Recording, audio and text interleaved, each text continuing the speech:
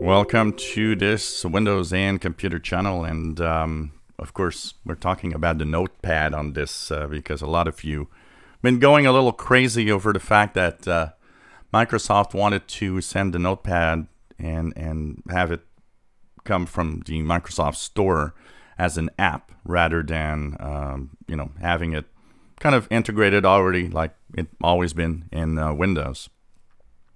So for a long time they were talking about Notepad in 20H1, the next version of Windows, would actually be in the store. So you would have to go to the store to get that and download the Notepad and so on.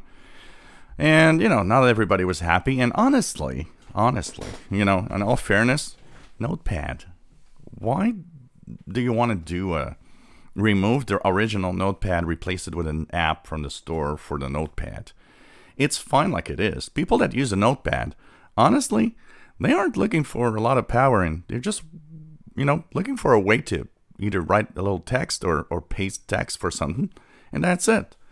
And I just, I'm okay with the fact that, okay, if you want to make a Microsoft Store version of it, fine, but don't remove the original. But now, I guess maybe the controversy kind of caught up with them a little bit, or somebody somewhere said, come on guys, what are you doing? And so we know that the Notepad, the Microsoft Store Notepad, is now something gone. They removed it from the Microsoft Store. And from what we know, they have no intention of bringing it back. So long live Notepad. So for those of you that were like, yeah, really? Come on. Well, don't be afraid. Notepad is there to stay, apparently. So unless they change their mind at some point, once again, Microsoft does that, from time to time. But honestly, Notepad, come on. There was actually a very, I think it's Mary Jo Foley that said it right. She said, if you want to make something else, it's all right.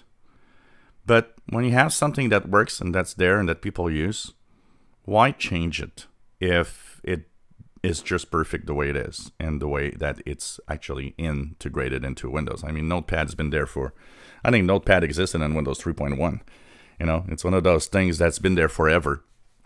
So, it's okay if you want to make another one, but don't touch the original one. It's that little thing. Notepad is that thing that it's there and we all use it at some point for something because it's there and it's easy to access, but I don't know. Sometimes there are these things where Microsoft doesn't know what it's doing, I think. If you enjoy my videos, please subscribe, give us thumbs up. Thanks for watching.